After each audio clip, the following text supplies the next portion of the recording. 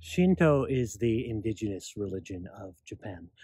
Indigenous meaning that the future religions, which are still popular today, like Buddhism and Christianity, came from abroad, whereas Shinto, which translates to the spirit way, in Chinese Shen Dao, which is Shen meaning spirit, or Kami in Japanese, and then Dao being the Dao, the way, also in Taoism.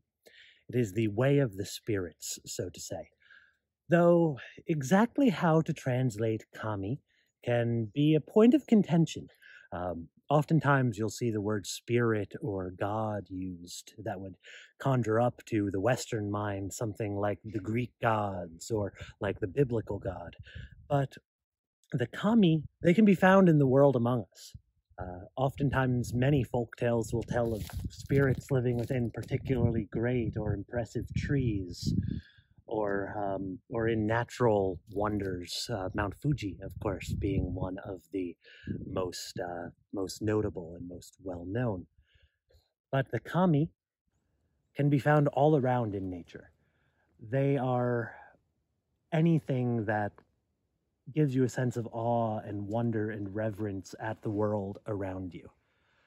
It's also fascinating that Shinto doesn't really have much in terms of formal theology. The religion itself is practiced in rituals among shrines, but many shrines will actually just be a roped-off grove in a forest or a small bit of forest preserved in the middle of even an urban city today.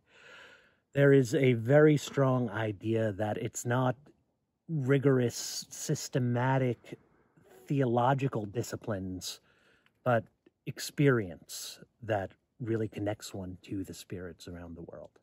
And that is where the practice of forest bathing, spending time in nature, comes from.